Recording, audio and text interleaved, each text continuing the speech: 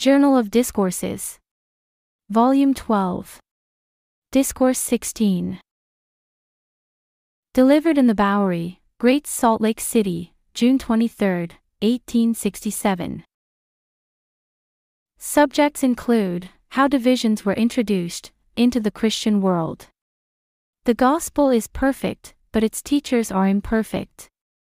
And the priesthood and its restoration.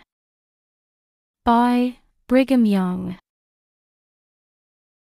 The Latter-day Saints believe in the doctrine that was taught by the prophets, by Jesus, and by his apostles. Much has been said and written concerning the church that was organized in the days of the incarnation of the Savior, and there has been a great deal of speculation as to the faith of that church and the doings of its members. To tell what this religion, which we call the gospel of salvation, comprises, would require more than a lifetime. It would take more than our lifetime to learn it, and if it were learned by us, we should not have time to tell it. And it has incorporated all the wisdom and knowledge that have ever been imparted to man, and when man has passed through the little space of time called life, he will find that he has only just commenced to learn the principles of this great salvation. In the early days of the Christian church, we understand that there was a good deal of speculation among its members with regard to their belief and practice, and the propagation of these speculative ideas created divisions and schisms. Even in the days of the apostles, there was evidently considerable division, for we read that some were for Paul, some for Apollos, and others for Cephas. The people in those days had their favorites, who taught them peculiar doctrines not generally received and promulgated. The apostles had the truth, and thought that they were so established in it in their day that they really had the power to unite the church together in all temporal matters, as Jesus prayed they might be, but they found themselves mistaken. Have we any proof of this? Yes. You recollect reading that the apostles assembled themselves together to break bread and to administer. And they did administer from house, and from congregation to congregation, the words of life and the ordinances of the gospel. They thought they had power to make the people of one heart and one mind with regard to temporal things, and that they could amalgamate the feelings of the people sufficiently to organize them as one family. And the people sold their possessions and laid the price at the apostles' feet, and they had all things in common. There is no doubt that this is a correct doctrine, and can be practiced to the benefit of a community at large, if believed and understood. But who has got the doctrine? Who has eyes to see, ears to hear, and a heart to believe? Who has the authority and the capability to organize such a society? The apostles thought they had, but when Ananias and Sapphira fell dead because they had lied, not only to man but to the Holy Ghost, and saying they had laid their all at the feet of the apostles when they had only laid part there, a great fear fell upon the people, and they dispersed. Have we any history that the people ever assembled in a like capacity afterwards? I think you cannot find it. After the days of the apostles, when the Council of Nice was called, they then and there determined what they considered to be correct and scriptural and what they would lay aside. But that sure word of prophecy which Jesus had shed forth into the hearts of those who believed on him seemed to be so mixed up and interwoven with darkness and unbelief that they could not come to understanding and receive the full testimony of Jesus. So the old Christians lived, and so they spent their days down to the days of the Reformation. If we have eyes to see, we can understand at once the difficulties that the apostles had to encounter. If the people had lived according to the gospel that was delivered to them, the apostles would have had power to accomplish a great deal more than they did, although there can be no doubt but they were mistaken with regard to the time of the winding up scene, thinking it was much nearer than it really was, and they might have made mistakes in other respects. Many of the difficulties they had to encounter, we are not troubled with. We have not only the sure word of prophecy delivered in the days of the apostles, but we actually have that sure word of prophecy delivered to us through the prophet Joseph, that in the last days the Lord would gather Israel, build up Zion, and establish his kingdom upon the earth. This is a more sure word of prophecy than was delivered in the days of the apostles, and is a greater work than they had to perform. The few hints that I have dropped clearly show, I think, to all who are acquainted with its history, how these schisms and divisions have been introduced into the Christian world. For more than 1700 years, the Christian nations have been struggling, striving, praying, and seeking to know and understand the mind and will of God. Why have they not had it? Can you tell me why it is there has not been a succession of the apostleship from one to another through all these 17 centuries, by which the people might have been led, guided, and directed, and have received wisdom, knowledge, and understanding to enable them to build up the kingdom of God, and to give counsel concerning it until the whole earth should be enveloped in the knowledge of God? Oh, yes, it was the apostasy. Very true. If it had not been for those schisms, such might not have been the case. I have taken the liberty of telling the Latter-day Saints in this and other places something with regard to the apostles in this our day.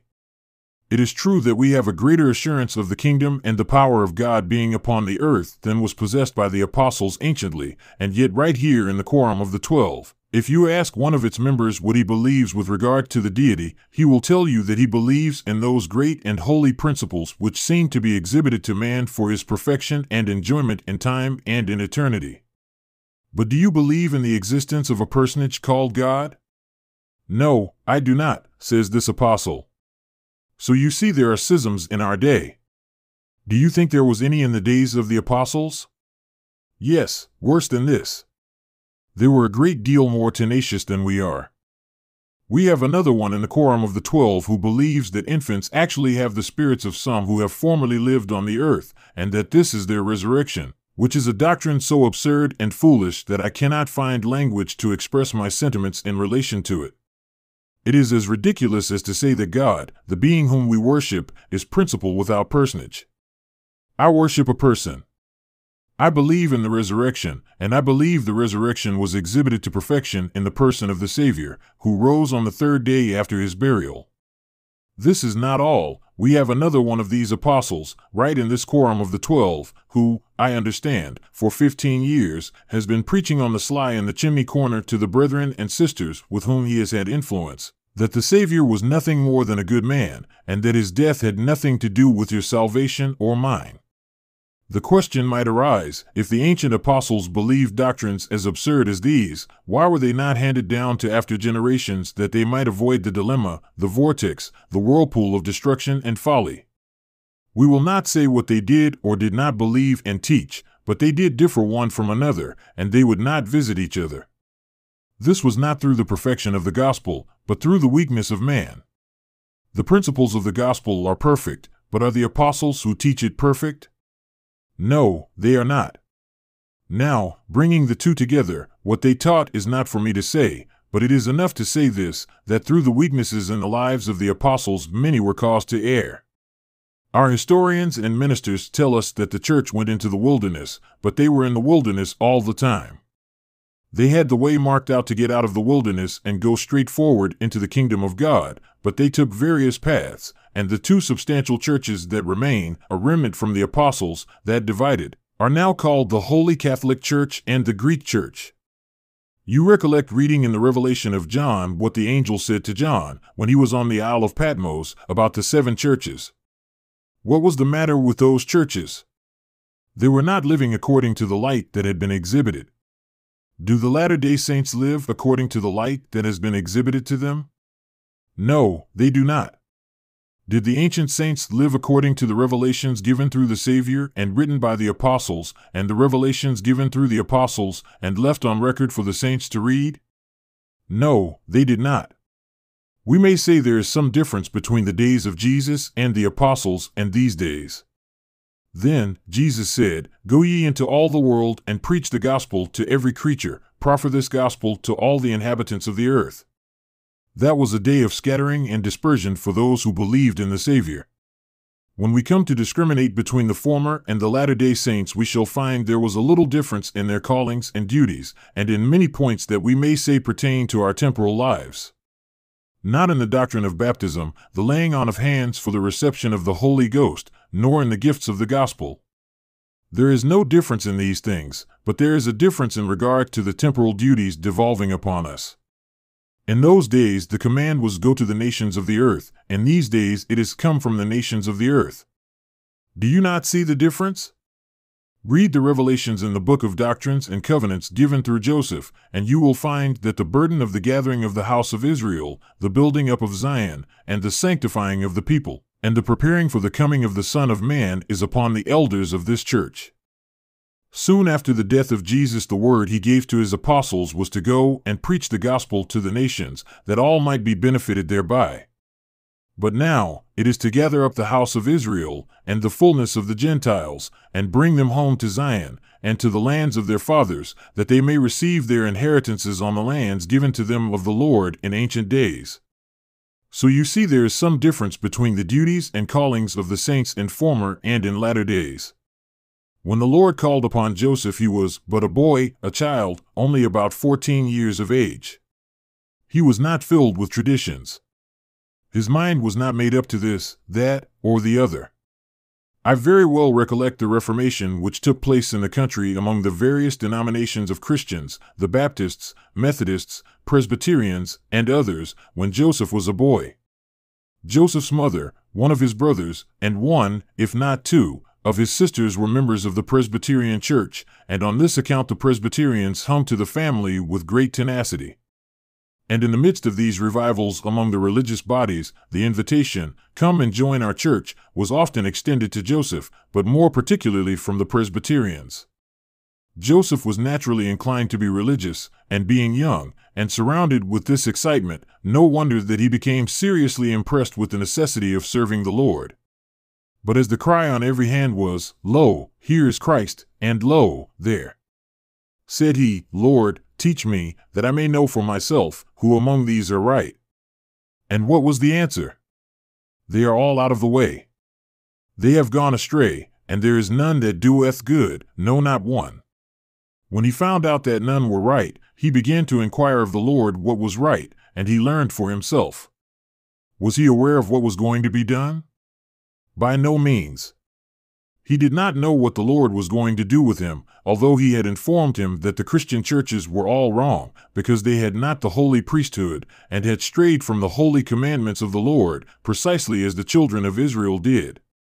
There were the children of promise, of whom the Lord had said, "They shall be called by my name, and I will save them," and for generations he had striven to do so. When pursued by the hosts of Pharaoh, he had delivered them from Egyptian bondage. He had destroyed the Hittites and other heathen nations, and had given them possession of the land of Canaan, and in every way had tried to bless them. Yet they would not be blessed, and in the prophet Isaiah's writings we read that they had transgressed the laws, changed the ordinances, and broken the everlasting covenants. Do you think the Gentile Christian nations have rebelled? I know they have. Take, for instance, the sayings of Jesus of Nazareth, the Savior of the world, as found in this book, the Bible. He commanded his apostles to go to all the world and preach the gospel to every creature, and he that believeth and is baptized shall be saved. How many methods of baptism were practiced in those days? Just as many as there were Saviors, 1. How many methods of laying on of hands for the Holy Ghost? 1. How many methods of obtaining the spirit of prophecy and the gifts of healing and the discerning of spirits? 1. One God, one faith, and one Lord and Savior Jesus Christ, and one only. Well, the apostles went and preached this gospel, yet one would vary a little on one point, and another on another, and those who took the gospel and ran here and there would introduce items of doctrine that were altogether imaginary. Do we find any curious ideas advanced in our day? Yes, I can relate a circumstance that I once heard myself from one of the first elders in this church. He was preaching to the people on the principle of adultery, and told them that, according to the law of the Lord, whosoever commits adultery shall have his blood shed.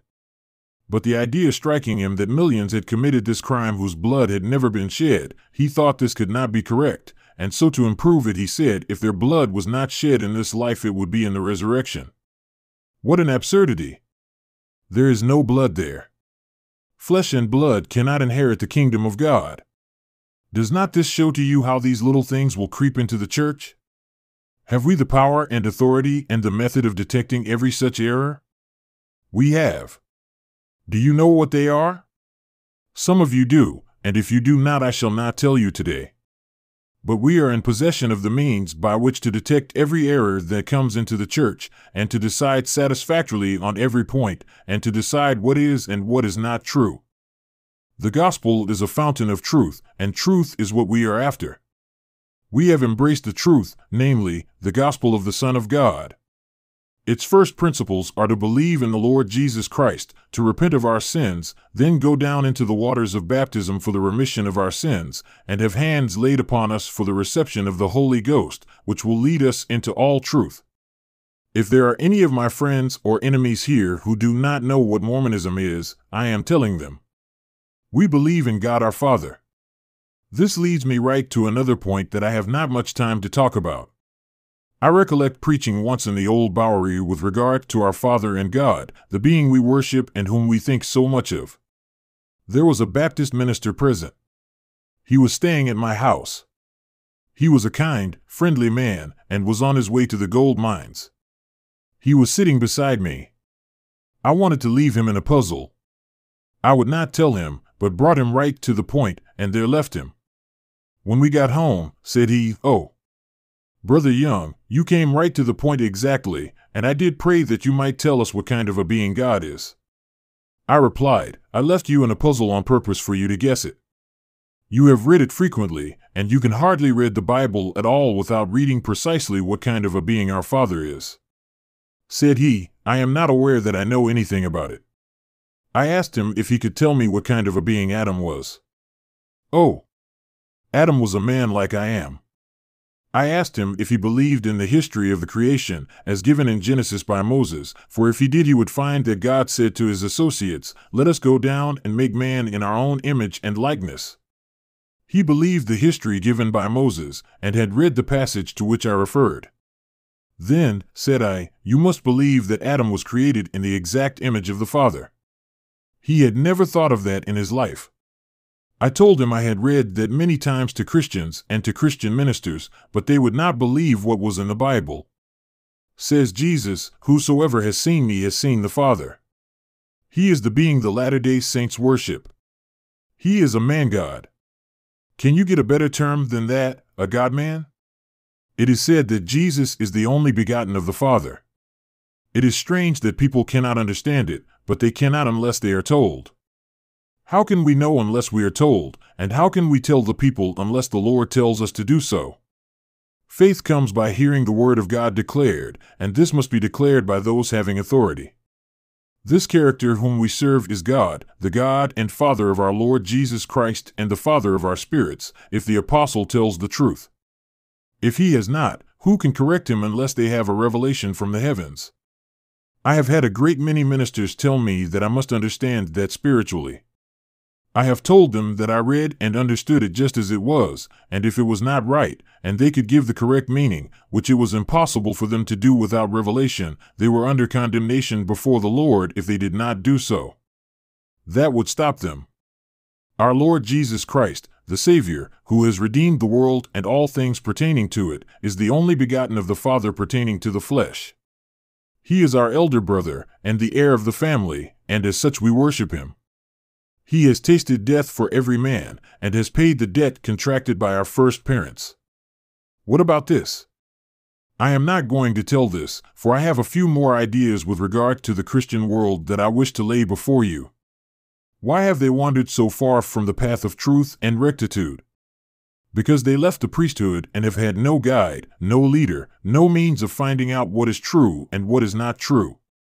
It is said the priesthood was taken from the church, but it is not so. The church went from the priesthood and continued to travel in the wilderness, turned from the commandments of the Lord, and instituted other ordinances. There are a great many churches that do not believe in ordinances at all, and there are some called Christians who do not believe in the blood of the Savior, and that he, himself, was nothing more nor less than a good man. If they believe in the baby resurrection, or that a person who had committed adultery would have his blood shed in the resurrection, it would be just as consistent as to believe what they do believe. These ideas are all wrong. The Christian world struggled on until the days of the Reformation. But what of the Reformation? Nothing, only it shows that there were some few among them who had courage to come out against the orthodox principles ordained, published, and proclaimed by the priests. They had an idea in their minds that the Lord was going to do something for the people, but they could not tell what. There was a spirit upon them that prompted them to declare against the wickedness of those professing to be Christians. Did they profess to know enough to take the truth and leave the error? No, down to the days of my youth, the Christians did not know any better than to renounce any doctrine that the church believed from which they came. This is more or less the case with every denomination on the face of the earth. Some who call themselves Christians are very tenacious with regard to the Universalians, yet the latter possess many excellent ideas and good truths. Have the Catholics? Yes, a great many very excellent truths. Have the Protestants? Yes, from first to last. Has the infidel? Yes, he has a good deal of truth. And truth is all over the earth. The earth could not stand but for the light and truth it contains. The people could not abide were it not that truth holds them. It is the fountain of truth that feeds, clothes, and gives light and intelligence to the inhabitants of the earth, no matter whether they are saints or sinners. Do you think there is any truth in hell? Yes, a great deal, and where truth is, there we calculate the Lord has a right to be. You will not find the Lord where there is no truth. The devil had truth in his mouth as well as lies when he came to Mother Eve. Said he, "If you will eat of the fruit of the tree of knowledge of good and evil, you will see as the gods see." That was just as true as anything that ever was spoken on the face of the earth. She did eat, her eyes were opened, and she saw good and evil. She gave of the fruit to her husband, and he ate too. What would have been the consequence if he had not done so? They would have been separated, and where would we have been? I am glad he did eat. I am glad the fruit was given to Mother Eve, that she ate of it, and that her eyes were opened, and that my eyes are opened, that I have tasted the sweet as well as the bitter, and that I understand the difference between good and evil. When the Lord called upon his servant Joseph, after leading him along for years until he got the plates, from a portion of which the Book of Mormon was translated, by and by, said he, "You are going to organize my church and establish my kingdom. I am going to have a church on the earth. All these churches you have inquired about are wrong. They have truth amongst them, but not the priesthood. They lack a guide to direct the affairs of the kingdom of God on the earth. That is the keys of the priesthood of the Son of God." This tells the story. We possess the priesthood. The Lord sent John to ordain Joseph to the Aaronic priesthood, and when he commenced to baptize people, he sent a greater power. Peter, James, and John, who ordained him to the apostleship, which is the highest office pertaining to the kingdom of God that any man can possess on the face of the earth, for it holds the keys of the kingdom of heaven, and has power to dispense the blessings of the kingdom. This priesthood is that which the Christian world do not possess, for they have taken leave of the kingdom and the priesthood. Joseph bestowed this priesthood upon others, and this church possesses it and its power, which enables us to detect all error and to know what is true. There are other things I wanted to talk about, not pertaining to the kingdom of God on the earth, but to the faith of this people before God, but I shall leave this for the present, as I feel that I have talked as long as is prudent for me. May the Lord God of Israel bless you, is my prayer, in the name of Jesus. Amen. You were just listening to a discourse by President Brigham Young, delivered in the Bowery, Great Salt Lake City, June 23, 1867.